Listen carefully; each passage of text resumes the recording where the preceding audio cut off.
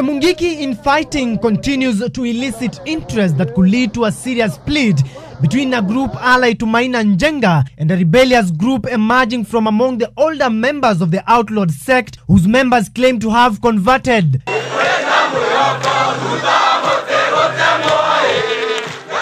Jeso at 7 has learned that the rebellion has been fueled by large tracts of land that the group owned. This house belonging to Maina Njenga is also built on the piece of land belonging to the once deadly group.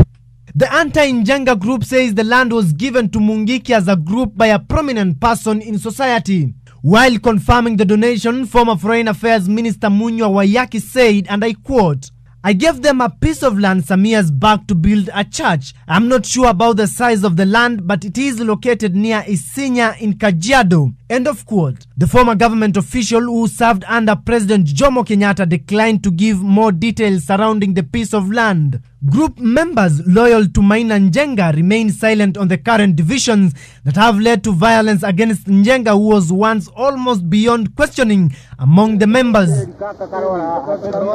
Reporting for JSO at 7, I'm Stephen Leto.